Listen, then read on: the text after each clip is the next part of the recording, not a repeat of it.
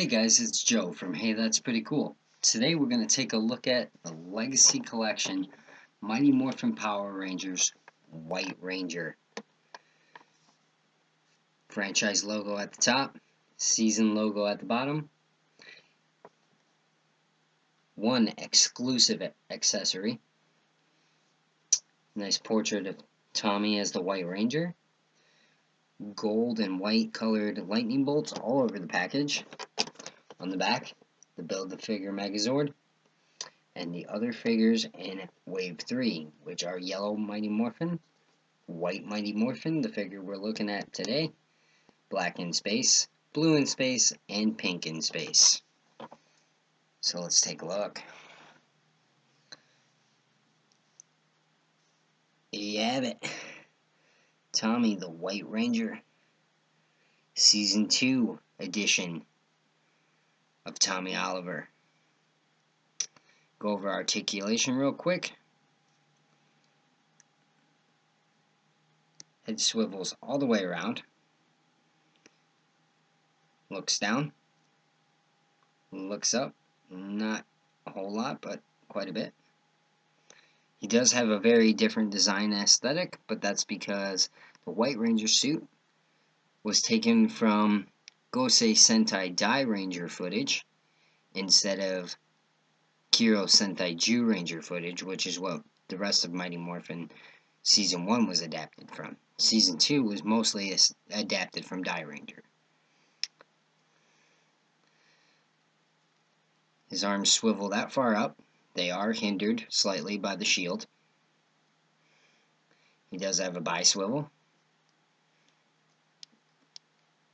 Double jointed elbows.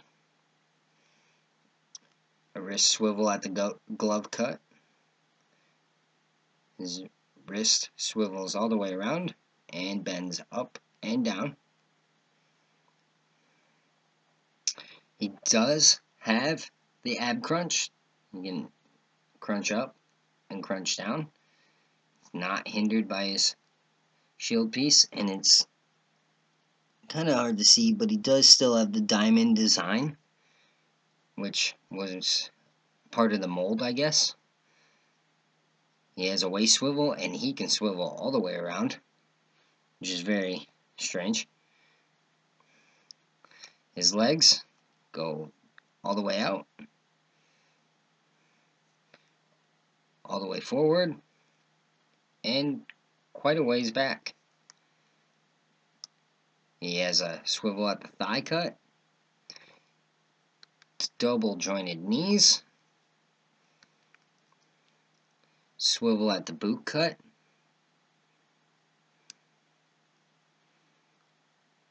and ankle rocker up and down and side to side. So he's got quite a bit of articulation, just like the rest, and none of his is really hindered by his sculpt, even though it is quite different. Notice his belt is very different. There is no morpher. That's because he has this very ornate Asian design. And his chest, obviously, very different because he has the shield piece. And his helmet sculpt is that of a tiger. It's quite nice. He does come with a holster, his holster being gold. And it has a slit right here on the back, which opens. And he comes with a fully painted Saba, his enchanted tiger saber, who in the show talked, and was the control mechanism for the White Tiger Zord. I mean, look at that. Nice.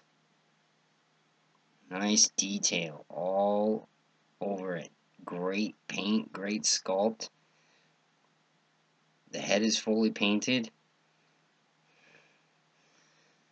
Fits in his hand very nicely. He does have the peg hole right there for his holster.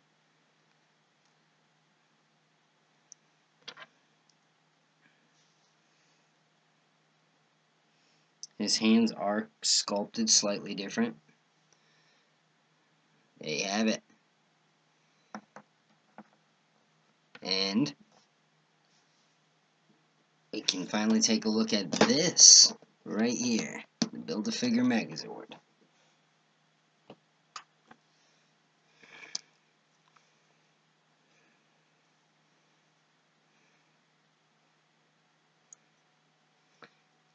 Does have head articulation on a ball joint, goes all the way around. You can look down slightly, look up slightly. His arms can go all the way around and that far out. He has a bend at the elbow, swivel at each wrist.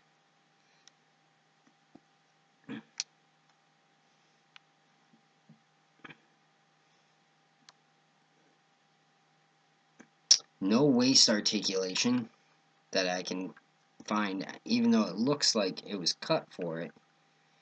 There isn't. His hips can go that far out and that far up, so not really, but it's because it's hindered by the sculpt.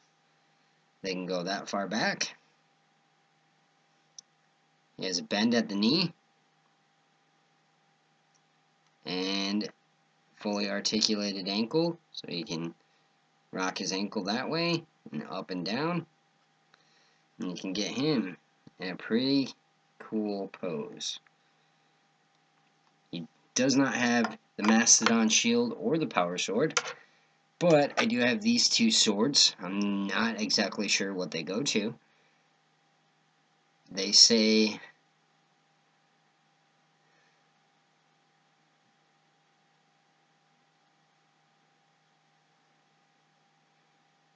$2008